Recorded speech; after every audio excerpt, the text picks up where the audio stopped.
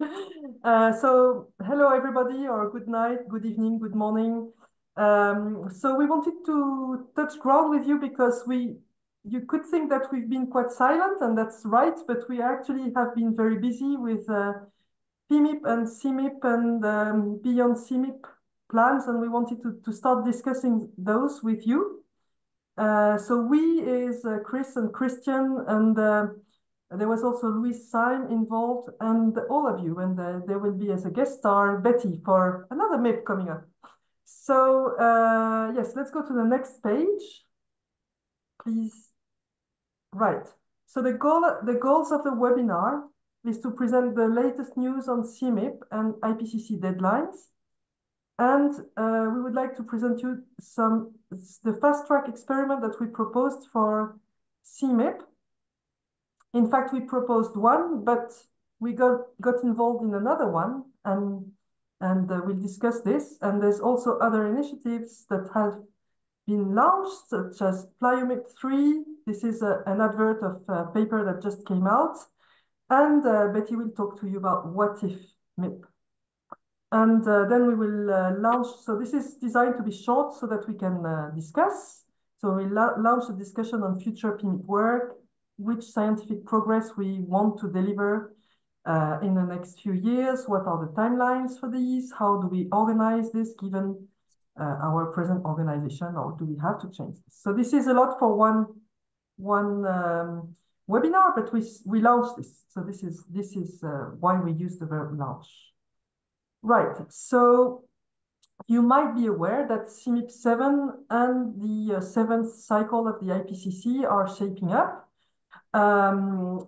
So CMIP has now a bureau, and it's very efficient. So they have designed some, one aspect of this is that is written here, the CMIP panel and WGCM infrastructure panel continue to shape the future CMIP structure and delivery plans in close coordination with the CMIP task teams. And so these task teams, they are interesting to us. And so we sent you some of these news. These teams are about making CMIP work in a way. So working on data access, citation, the data request, which is very important to us, of course, the forcings, the benchmarking, documentation, and the strategic ensemble design. So the CMIP project office also wants to have regular engagement with WCRP and the wider community, and we are regularly contacted for this feedback. So in this webinar, we can also discuss about this. So the important thing is that CMIP reflected on the burden of CMIP 6. The CMIP 6 is a size, and so the CMIP 6 panel has proposed a more continuous approach for model intercomparison, along with a targeted fast track, and this is a keyword, fast track set of experiments designed to set priorities for the running of simulations to align with the needs of the IPCC 7th assessment cycle. So the fast track is designed as a lighter set of experiments compared to CMIP 6, but it doesn't prevent us, of course, from doing interesting experiments in PMIP. So what is the timeline for the fast track and for the IPCC? So the decisions are not completely firm, but the scenario now, the favored scenario now is that the IPCC synthesis report should be published in 2029, which means that the fast track runs, or the runs, the CMIP 7 fast track runs are to be run until January 27, so that we have time to analyze them and people have time to downscale them as well. And everything can be published between 27 and 29, which means if I go backwards that the spin-up of the experiments will be during 2025, more or less, and we have to fix already our model versions at the end of 2024. for those groups who wish to take part in the fast track. The fast track for us is a set of reference experiments, so we can start from these to design the next phase of PMIP. Yes, that was the thank you, Chris. That was the timeline that I described previously.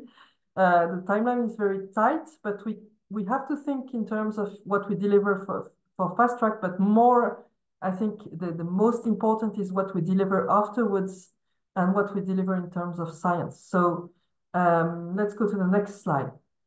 Right, so there are many possibilities and there are strategic choices to make collectively about the messages we want to deliver for AR7. And now I think we are moving to the experiments that was proposed as a result of the last meeting that we had between working group heads. So the proposal for PMIP for the fast track, we were asked to have think about the burden, the CMIP6 burden, and so we proposed a short experiment which is called Lig Abrupt. And maybe Christian was one of the designers and the representative of PMIP for this. Can describe this if you want, Christian. Yes, hello. So you can hear me? Yes. Yes. So actually, I think this was not only of us a decision, but if I remember right, in the meeting in September, we had also some kind of in the Wings meeting in September, we had also some kind of discussion, and people were asked what they would vote for in a CMIP core kind of setup that PMIP should provide. And the majority, as far as I remember, said actually last in the glacial would be good. And we took this also to our heart and tried to make this happen. In principle, the proposal that we make for the fast track is to have a simulation that is identical to the LRG 127K from PMIP4, but to keep the expenses under control. We propose this to be rather in such an abrupt simulation mode, namely set up the simulation like a spin-up directly at the beginning, put all the forcings that we have, and these are identical to the ones for PMIP4, and then run the simulation for at least 100 years. And those who are interested and think those are interesting results, they are, of course, invited to run these for longer and also then to contribute more to PMIP. So this simulation maybe is also a bit of an advertisement to other groups who have not yet been involved in PMIP so much. I talked already about the fact that we try to keep it as identical as possible to the previous version. So if we have any updates to boundary conditions like vegetation or so on, then I think this must go via some sensitivity study route, but the core abrupt LIG 127K simulation should then stay the same as in PMIP4. I think I said everything, right? Right. The main goal is to study the impact on the Arctic sea ice. We are well aware that we need more years probably to study other mechanisms, and that's why we would like most groups to continue, of course. But the Arctic sea ice reacts very fast and should have reacted by 100 years. So that's a continuation of some work that we've done on the CMIP6 experiments. So. And I think one of the reasons that we also discussed in September in this round here for LIG 127K is that you would like to have something that gives you some kind of strong forcing at high latitudes towards studying polar amplification and so on, but you still want to have a setup that is as simple as possible, that you can actually convince modeling groups to run that simulation within CMIP fast track. And then, there are not many setups that fulfill that criterion, and 127K is that one. Yeah. And I was going to say, I can't quite see how to share it now, but I will send out a message on PMIP Announce afterwards. There is a little description of this simulation and a justification of it that's available on the CMIP7 website for the fast track, and I will share that around PMIP Announce so everybody can see what this simulation is and why it's been proposed.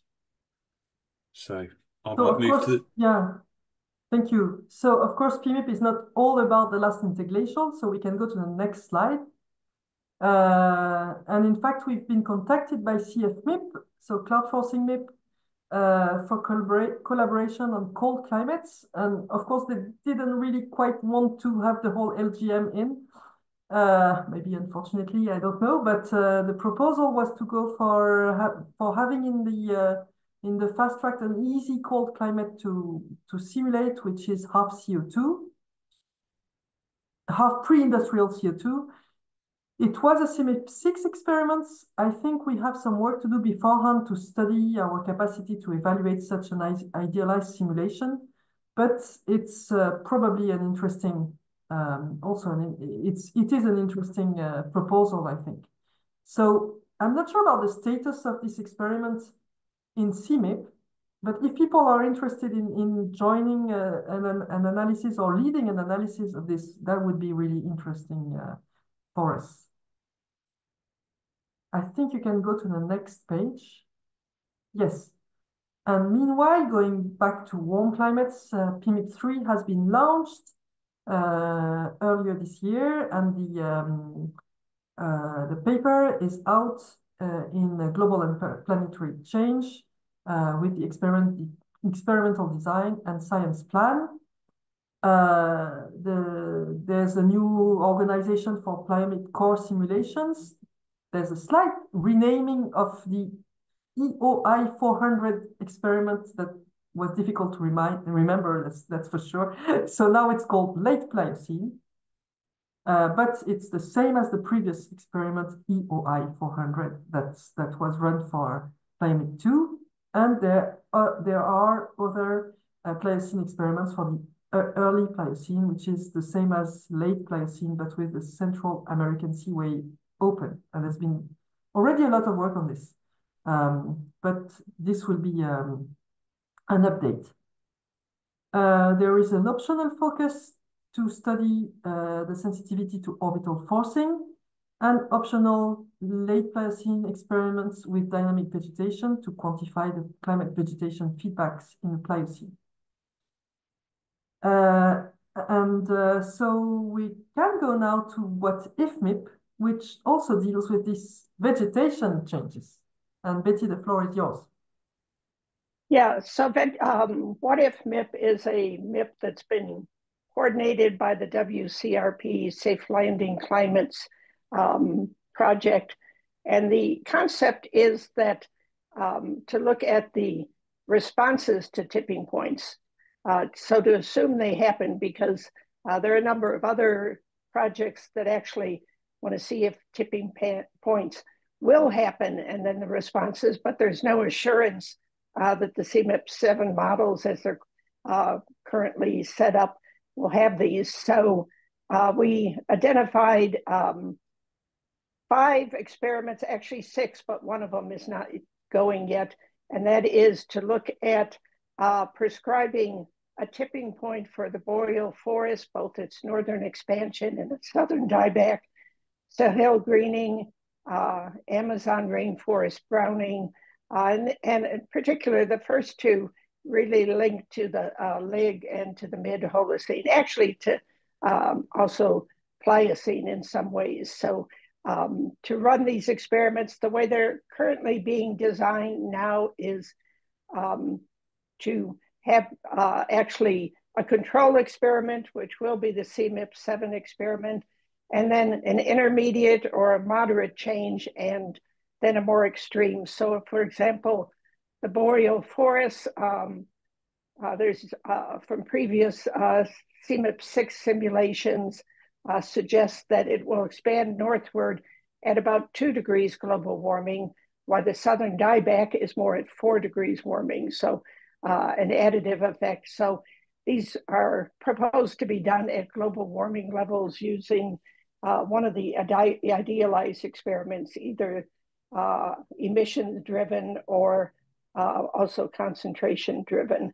And then there's 2 for the ice sheets, Greenland ice sheet and Arctic ice sheet, same type of protocols, a moderate retreat of the Greenland ice sheet or the West Antarctic ice sheet, and then a more extreme at global warming levels of respectively 2 and 4 degrees. So these especially, I think, tie to the LIG. We didn't put it here, but linked to the LIG and the Pliocene.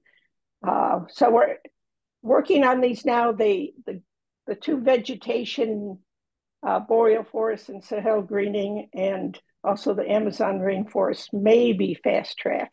One of the challenges we're having, and Christian has been involved in these discussions, is they're fairly straightforward to do if models prescribe vegetation.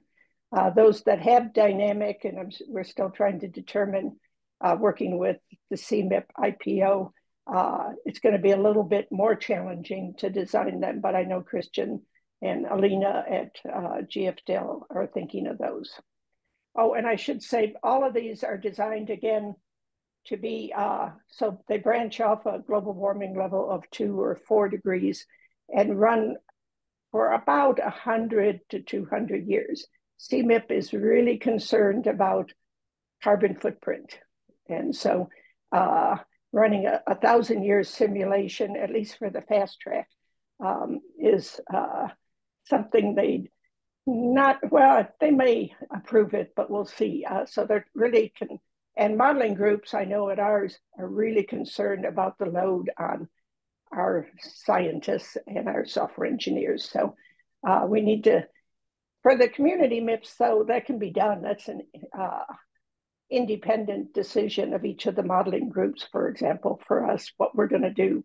But carbon footprint and just the how challenging it was to do the CMIP6 with all the very important MIPS is one of the considerations. So yeah, if people have questions for this, even during this or just email me, but we're organizing we've already talked a bit with teams, but we're still working on adding additional people, and in particular, reaching out to the other modeling groups. Thanks, Betty. I think we can come back to questions afterwards, right? So, so we wanted to reach out for opportunities for collaboration, since PMIP is about this, and think about working collectively on specific questions so that we could deliver special messages for AR7 from all of us, and in particular using the ensemble of PMIP simulations, past and future PMIP simulations, in particular on multiple climates. For example, the work of Sherwood et al. On equilibrium climate sensitivity was a good example of how PMIP simulations were used, or paleoclimates were used. But there are many more, including some ongoing work on different aspects. And the current working group structure is roughly centered around experiments and not especially on topics. And this can be understood because we need first to do the experiments and then to analyze them. But I think now it's the time to think about groups that are discussing about the analysis, such as the group that we have on Past for Future, for example, but on other topics. So it could be tipping points, it could be extremes, it could be pattern effects, lots of things that are talked about for the future, or things that are your ideas for studying the past. So we are looking for volunteers to lead and join these efforts from everybody. And I think we are coming close to the last slide so that we can give you the floor.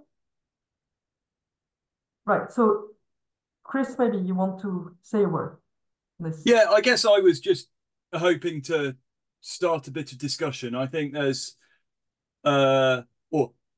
one thing, having looked at sort of the fast track and how that times in with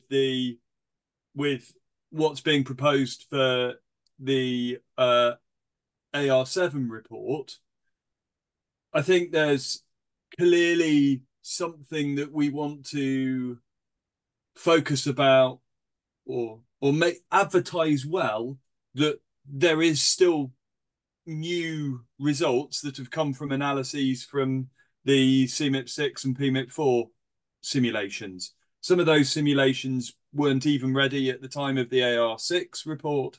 And so, there are new simulations there. And I think we need to be aware as a community not to solely focus on the new CMIP 7 stuff. I think there's a worry, at least in my mind, that there may be that the fast track may become a little bit of CMIP 7 sort of in its totality. That's not the intention by any means, but timing wise, if we don't get other major sort of simulations set up and run in time, then it might only be the fast track that has the new models in it.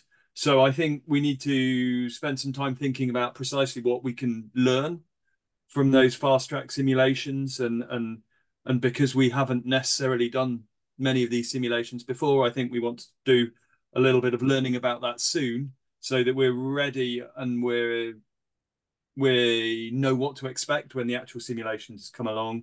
Obviously, there's a focus in this coming IPCC or this coming CMIP 7 about emission-driven scenarios, and so that is folding in a lot of carbon cycle stuff. So we need to be aware of that.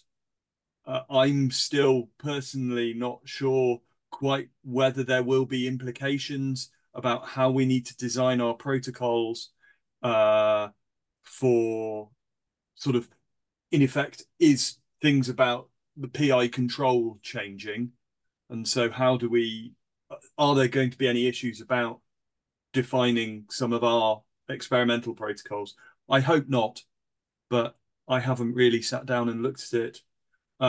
Obviously, as with previous PMIP efforts, there's a whole bunch of new models, and we can run the simulations with our new CMIP 7 models and think about benchmarking and what we get from those. That's clearly going to be something we're going to work on. But I guess I'm thinking I don't want it to be the only thing that PMIP is trying to achieve, in part because I worry that with some of the timelines and some of the other effort that modeling groups are doing, that might be setting us up for problems and at least a lot of stress for people. And so I guess I was just putting this up as a starting point for any discussions. Really, one thing I think I'm looking for is some volunteers to say things and to lead, little mini initiatives or tasks. And I think what I will stress is I guess we're presuming that we're all adult grown-up scientists and can do collaborations fine. This is things that will require a bit more coordination across PMIP as a whole, rather than just a single group writing a single paper.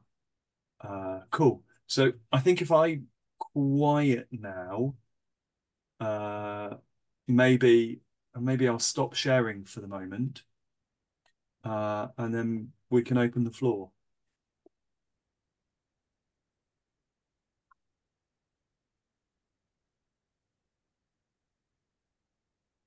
So, I mean, does anybody have something they would like to suggest, or any problems that they foresee that we haven't spotted yet?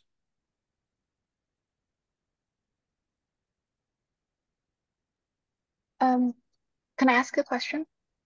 Certainly. Yeah. So I apologize. I lost a lot of this. There's a lot of catch up for me to do probably after this meeting. But for the fast track experiment, so what kind of so for example, for the PMIP, they're proposed a set of experiments, but they're also like categorized by like experiment more towards paleoclimate for understanding the paleoclimate purpose, or paleoclimate for understanding future climate purpose. So I was wondering, would you guys recommend that potentially for groups who don't plan to do all the experiments, prioritize the paleoclimate for future climate experiments, for example? Is there I assume like fast track is for IPCC for the next the AR7, right? Yeah, so there are a few. So first of all, PMIP has set their own agenda, and so that's totally fine. And any group is welcome to take part in PMIP and synthesize the results. I mean, this has been done very nicely in the past years in different topics and so on and so forth. I think it's still the group dynamics on which simulations to choose is really a matter of convincing the other groups to join such an effort. What would be interesting to connect with the other experiments of the fast track is that the groups with the models they use for PMIP run also some of the fast track experiments, i.e. the pre-industrial, of course, that's also for PMIP. But the link would be interesting to make the connections with the rest of PMIP and some of the future experiments to check for the sensitivity. And so I think this is trying to get this consistent ensemble with one model version, I think is maybe the target that we should have. Oh, okay, makes sense. Yeah, I guess that would enable like cross-time interval analysis and also like validation using multiple proxy records from different time intervals. The idea is the fast track to be a kind of reference, and then we have all the others spanning from this model-wise. Christian. And can I quickly follow up? Sorry, Christian. So with those set of experiments, let's see, would this set of experiments be the most useful to be aligned with the models or the future experiment using the similar version of model? I assume that would be the case, but sometimes it can be really hard because I don't even know the model yet. Let's say if we use a slightly older version of the model, I assume that would still be pretty useful.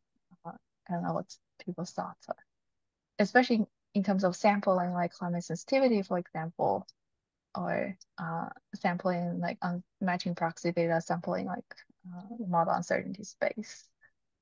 Okay. Yes, that's where I think that's where working collectively, checking on, for example, the climate sensitivities of the different models is really interesting. Whatever the version of the model, I think it's important to have different models, and if you target to examine the impact of climate sensitivity on the Pliocene results, then you should make sure to have a right sample of models. Right. Yeah. So I guess we're not necessarily like pushing for the newest, greatest model, which may or may not be able to produce a fast track experiment. I think time-wise, it would be difficult if PMIP is expecting their results by March 2025. Yeah. It is a bit early, but maybe that can be changed as well. I don't know. I don't know if Alan is here. I mean, we can try. I just don't know. Potentially Betty will know more. Yeah. So thank you. So Christian and Lauren. Christian first. Go ahead. Me first? Okay.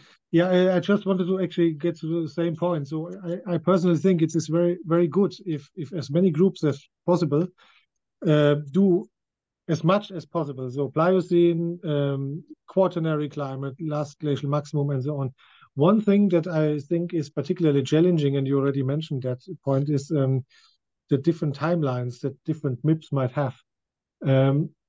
It doesn't matter so much for those simulations that are more or less independent completely from each other, but there are some simulations via which the whole MIPs are connected, for example, the pre-industrial control.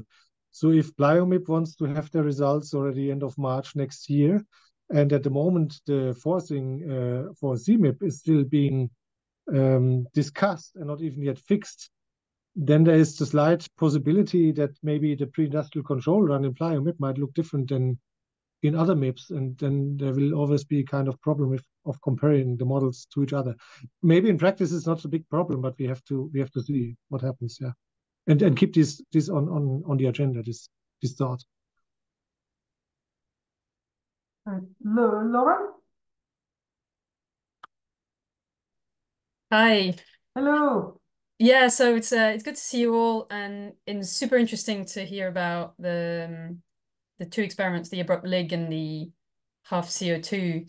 And it seems to me that to get the most out of these in time, as soon as possible, it'd be great to do the work with the older models, with the CMIP6 or even before models. Do you think that's possible? Do you think groups will want to do that? And is there a problem with the sort of the PI control or things that might change between CMIP6 and CMIP7?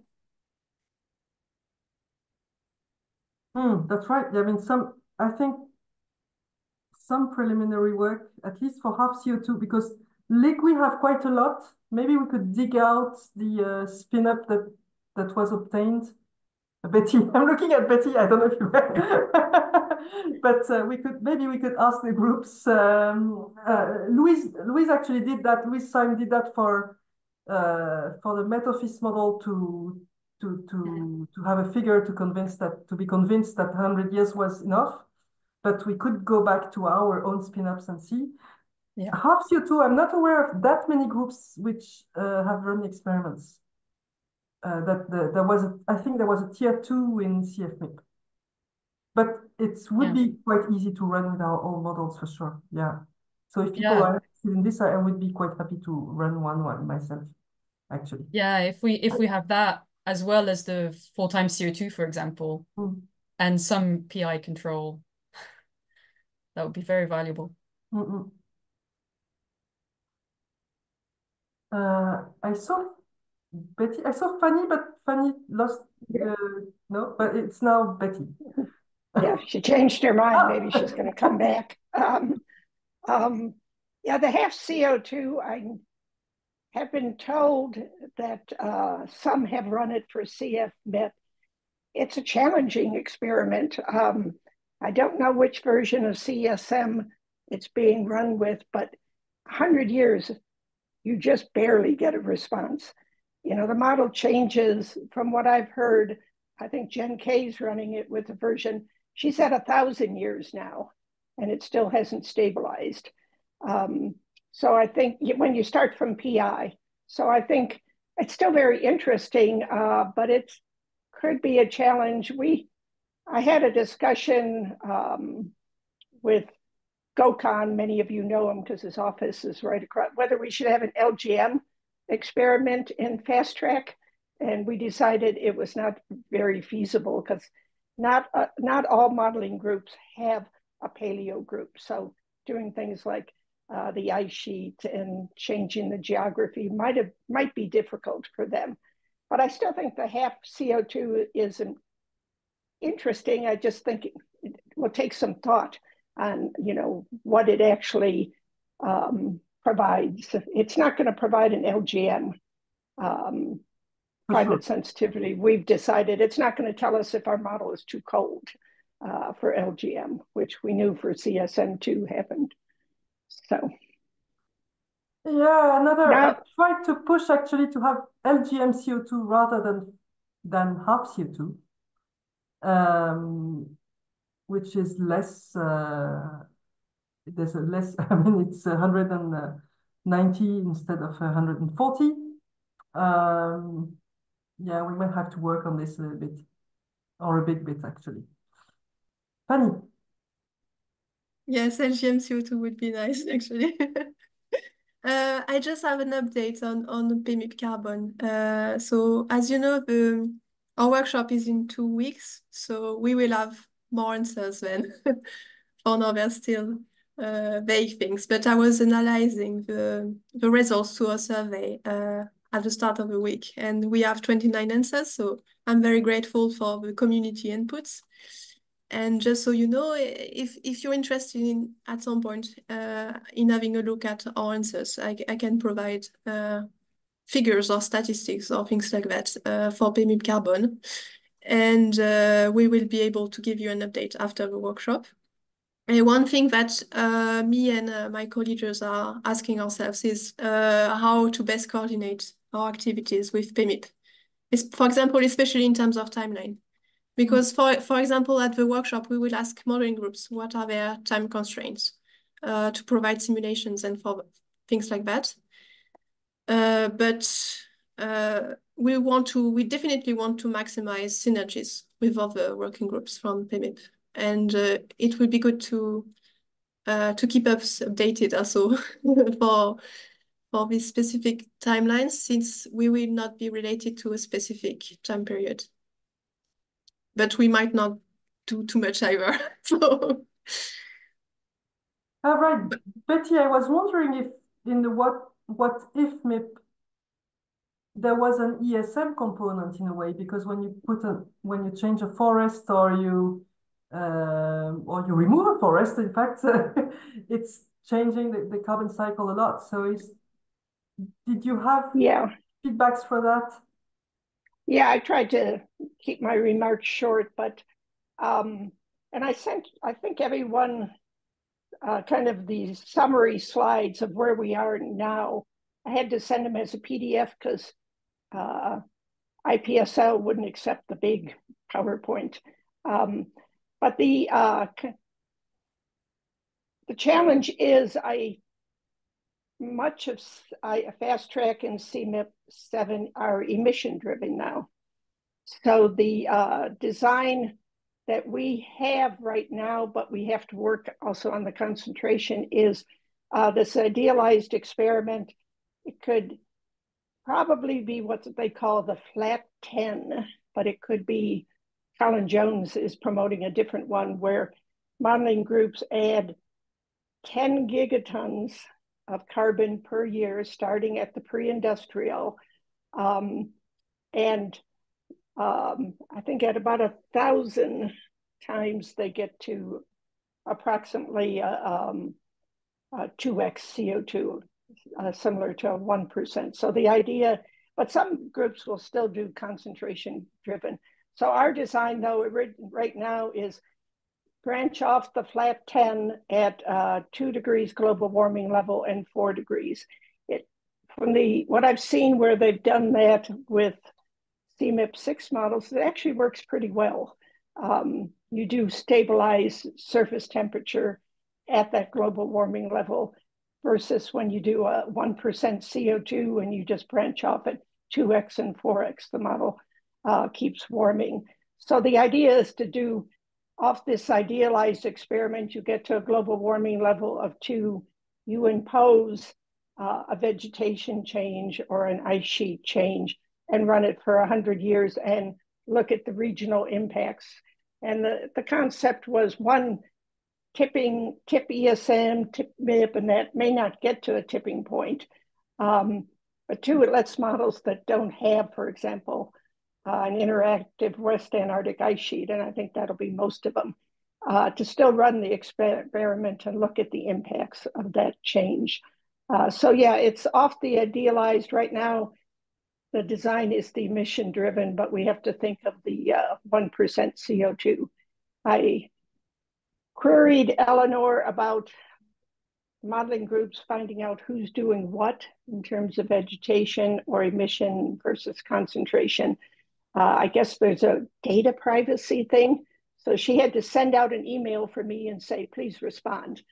So, but maybe Christian and others, we could I know what we're going to do with CSM, so we could kind of come up with our own modeling type thing. But yeah, right now, I know we're going to do emission driven, but I bet we do a few concentration idealized experiments too. I just add one more thing quickly here. Part of the way I sold the Sahel greening And for future, if you look at IPCC, they expect, most of the models agree, increases in precipitation, increases in soil moisture over the Sahel and southern Sahara region. And they also have this Great Wall Green Initiative. I don't know if I said it just right. So there's an anthropogenic too. So, you know, what if MIP is considering both of those? But the way I sold it is it's policy relevant. If you look at some of the experiments PMIP groups have done with the greening of the Sahara, it affects ENSO, it affects tropical cyclones. So it's important for the future to consider if the Sahara would be, or Sahel will be greening. It's not clear our dynamic veg models can do that yet. So prescribing it is a key input for people to understand, and it affect regional impacts. So that's the way I sold the Green Sahara. I also did that for all the other what if experiments. Right. Allegra, you had some comments on this or other things? Oh, yes, I have comments. One is that I do think that including more of the Earth system components makes these much more relevant experiments. So like the what if MIP, I don't know, I think a lot of groups probably did the mid-Holocene vegetation spur experiment. So we kind of have an idea of like what will happen, but it would be a way more interesting experiment if we include the carbon cycle components, because yeah, then you start to see unanticipated effects, because I think we all kind of have a picture in our minds, like we do this like greening the Sahara, we kind of have a picture in our minds like how the model's going to change, but putting in these other Earth system components, I think makes it more relevant, because then we can start to see how these compounding effects. I also like to point out anyway in the I guess North American set of models, like when you green the Sahara, you do brown the Amazon. So those two things seem to be connected across 4 models, but for whatever reason, we just didn't, probably because like who Francesco personally emailed didn't get back, or we didn't collaborate in time to put them in that set. I do think for like doing the half CO2 experiment, it doesn't seem that exciting to me. I mean, if we were to do that and we want to be conscientious about the runs we do, wouldn't we want to get more like at single forcing? So like we could do LGM like CO2 only, LGM like the orbital stuff only, and then the topography, like we could think about like looking forward, here's step 1 of like that 4-piece experiment. So it would be more applicable. So I think that's super important. I'd also like, you know, Chris hinted at the very end when he was talking about all the other stuff that we kind of don't talk about, but we kind of probably do something with. So, you know, when I do my pre-industrial control, the atmospheric constituents are not the same as when I do my PMIP experiments, because they have so much anthropogenic stuff in it, like the black carbons and the organic carbons, all the ozone, all those things. I have them derived in a non-anthropogenic space. And maybe other groups do this too, maybe you don't do this too. It would be kind of nice if we coordinated on it. I was at a seminar yesterday and they were talking like the direct rate of forcing for CO2 in the 4 times CO2 experiments is equivalent to when you turn on the ozone feedbacks, that direct rate of forcing, not the temperature part, just the direct rate of forcing. So that makes me think like, wow, I really need to start paying closer mind to like the other atmospheric constituents, which I don't generally, I just have a non-anthropogenic set I don't interact with. I think we could do a lot more with that. I just think like these compounding effects, like that's where like a lot of the uncertainties moving into the future are going to be derived. And I also think that, you know, we can think, we traditionally just do mean climates, but maybe we should start thinking more about extreme climates. Like that's what like kind of bothers me going into the future, like understanding more about not just base climate shifts, but how PDF shifts are happening. And so we can do experiments like forward thinking like this. And then one other comment, which is that, so I don't know if we're going to, I mean, Mark Chandler's always done Pliocene at GITS, but Mark is getting of retirement age and he and I are negotiating whether or not I'll take that over. But I'm doing Miocene. And I think if we want to still have like the CO2 analog experiments, like we may want to think about bringing myosin more into like the typical fold of PMIP stuff. Yes, so MyOMIP is ongoing. Yeah. So I think we can count on them. I was thinking we could count on them. I'm not sure Natalie's here, but they have a paleogeography meeting early 7 a.m. Eastern time, but you guys you want to go to that meeting. I will be there, but not speaking. But it seems to be very strong and very strong. Oh yeah, for 100 years experiments. So I've done like tons of coupled perturbed physics stuff with like all kinds of different stuff. 100 years is generally only enough for like mid-Holocene very base experiment. The other ones, a GIST model at least, when we tweak the heck out of our clouds codes, are not going to be enough. Not going to be enough for LGM, not going to be enough for 2 times CO2. Right. So, yeah. Do you think, so you were talking about the, in fact, we are going to go with new models and which are more Earth system models than previously. So probably, we probably have to do a survey of what people's intentions are. And I have the feeling from a few of you talking that many people would go with ESMs now.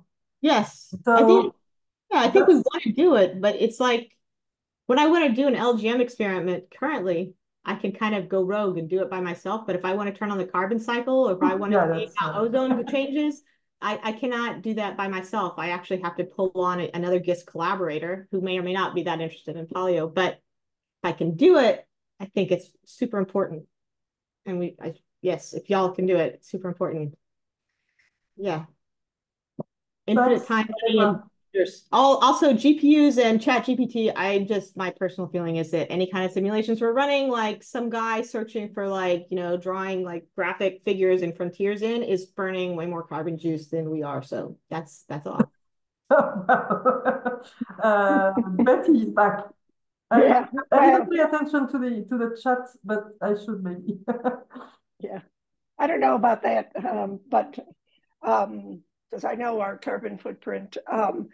I wonder, and maybe Chris knows more of this, but I wonder if some models, even in the fast tracks, might use their CMIP6 model. And I think that's probably okay, a mixture of CMIP6 and CMIP7 models. I think is probably okay. I don't know if that's true, but it seems to me we'll probably use CMIP7, but maybe we'll try it with our CMIP6, some of these first, or we have already, like the Lig abrupt. The one thing I think is really important, and I'm glad Christian had this in his slide, is it's great that the models will all run with their current CMIP7, but vegetation is really important for what's happening to sea ice. So if we can do some additional sensitivity experiments, putting that in, I think it maybe not with fast track, just with PMIP. I think it'd be critical, but I'm curious to see what the dynamic veg models will do in the Lig abrupt too. I think that could be really interesting and informative. Yeah, I can chip in response to your question, Betty. I know the UK, our model, or our next model, UKSM2, is not going to be ready to be able to do fast track simulations. So we're going to be using some sort of interim models, not the straight up CMIP6, but it's not going to be full on UKSM2 but with an intention that UKSM2 will do CMIP7, just the slower bits of it rather than the fast track.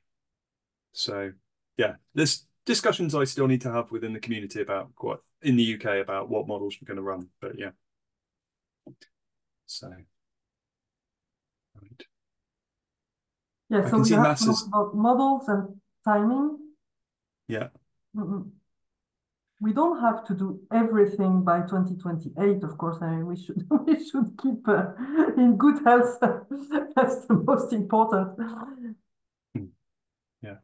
So I guess we're sort of slowly approaching our hour, and that I'd scheduled this meeting for, and I'm aware that people have stayed up or got up in particular time zones, so I don't want to overrun. What I was going to say is just sort of moving forwards. I've certainly taken some notes, and I'll send round a sort of a summary of what we've discussed a bit here and some thoughts out on the PMIP announce. There's an Easter vacation, so I'll take a few days off before I do that. But that'll be coming round. I think we need to canvass a bit of opinion about what models people might be wanting to do, and therefore what simulations they'd be interested in doing for the modeling groups. What I would like to do is, I think for the fast track, these 2 new fast track simulations and possibly some other bits, I think we've got some preparatory work to do before we even get the simulations going. And so for this abrupt half CO2 run, it would be really good if we could have some volunteers to form, I guess, a sort of a little working party who are going to see if they can dredge anything useful out of what information they've already got, maybe running new simulations. But for the LIG one, it's more digging out data from the spin up and seeing what the timescales involved in the various different components of the spin up were. And so we'll be asking for some volunteers. I haven't noticed people particularly stick their hands up here as being, I want to lead it. But hopefully we'll get some people doing that. Is there anything else you wanted to add, Masa? Yeah, so I think just so that we are on the same line. So there will be fast track roughly in 2026.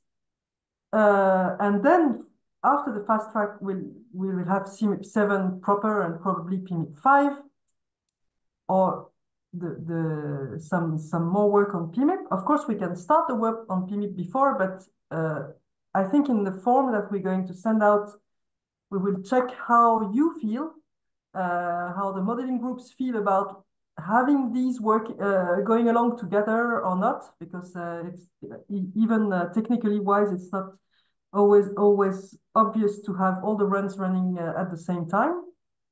And we have also this pre-CMIP 7 work that we have to do. And I think I would like to know how many people want to be promising their time and work in this specific time periods. So before 2025 or 6, then during fast track, but then we probably most of the groups will be busy with fast track and after. And I think we have to think about this, about how we get organized in these time zones. And so we will ask you about this, if this makes sense. And then there's also the work that we can do already with existing simulations. I know some of the groups, some groups are still working on the AMOC at the LGM, for example, and because I've been asked some data. And I think there's knowing what's going on is also a nice thing. We don't have to run new models all the time. We can use the previous ones. So knowing about what your favorite topics are at the moment, and if you want to have coordinated experiments or not is important. Brilliant. The final thing I'll add is for those of Fabrice, chip in now before I say thank you. End the talk. I just wanted to add a very quick thing to have a bit of a longer perspective, is that okay, so AR7 will finish in 2029, 2030, and then AR8 will start, and we're going to have another stock take in 2033. So it is very likely that we don't know yet what kind of format AR8 will have. There's a lot of discussion about reforming IPCC, but it's very likely that there's going to be at least a special report, something that will be done for the Global Stocktake 2033. So when you talk about past to future, climate sensitivity, these kind of things, it would actually be good to have these timelines in mind as well, further than just the fast track and global stock day 2028. Great, thank you for that.